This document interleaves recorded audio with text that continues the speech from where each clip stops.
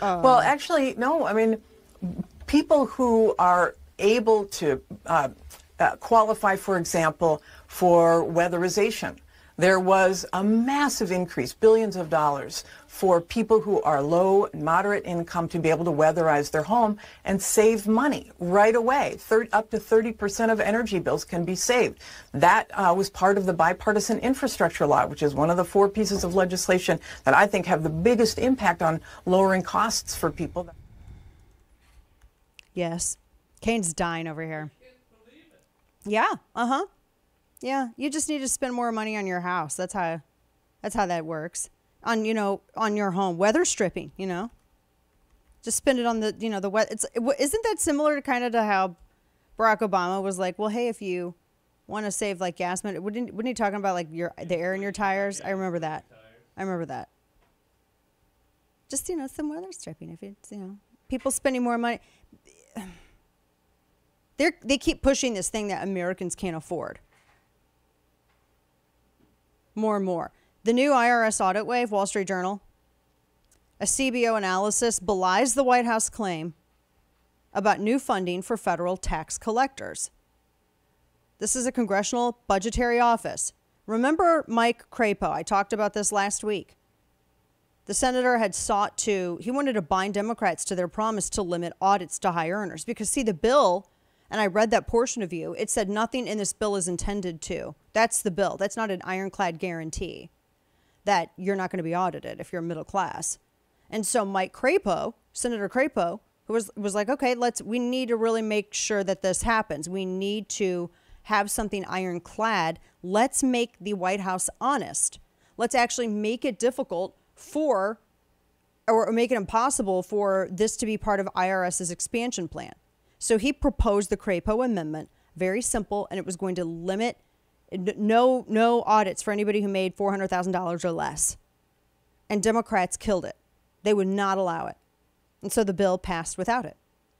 And so the CBO made this point because they said, and if their expansion plan wasn't about people who made less than $400,000 a year, as everybody from Karine Jean-Pierre to Biden to Harris to everybody, why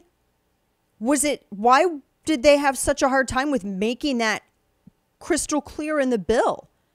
And furthermore, why did they kill Crapo's amendment that would have ensured that? 51-50, they voted it down.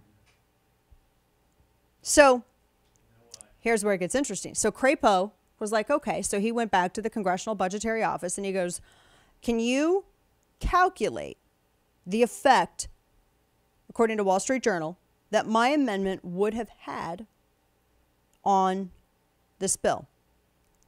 The agency found that the increased scrutiny on filers earning less than $400,000, get this, would account for $20 billion out of 10 years, out of a total of the $200 billion that Democrats want to collect through a bigger, badder IRS. That's the Wall Street Journal.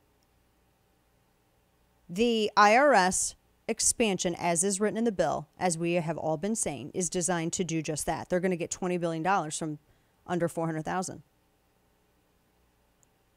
There you go. Now, one of the things that Wall Street Journal notes is the problem that for every tax cheat the IRS identifies, people like the Bidens, several more compliant tax filers are subjected to unnecessary, needless scrutiny. And a lot of people, they get audited at random. And most people can't afford a lawyer to go to tax court or to contest IRS claims of tax liability. Our government makes it impossible. Impossible. They make it so hard on the average John Doe in America and Jane Doe. So people end up just paying them off. It's extortion is what it is. You have to pay a significant percentage of your income to the government to stay out of jail every year. And if you do, even if you don't do anything, you could be just selected at random, and then the full bore of the government comes. They use your money to persecute you, and they have an endless supply of your money that they use to persecute you. So most people, because after they've already paid this agency to come and persecute them, they can't afford to write another check to hire a tax lawyer. It's not cheap, people.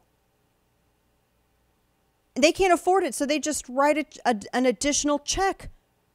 And most of the time, these people are compliant, but they don't want to deal with it's more expensive to fight them and have a tax attorney than it is in many of these instances for people to just write a check. And the government knows it. That's why they do it. In any other profession, this would be illegal. It would be a RICO scheme. In this, it's completely sanctioned because by virtue of the government, a virtueless entity that appropriates it for the sake of extorting more money out of you, using your money against you.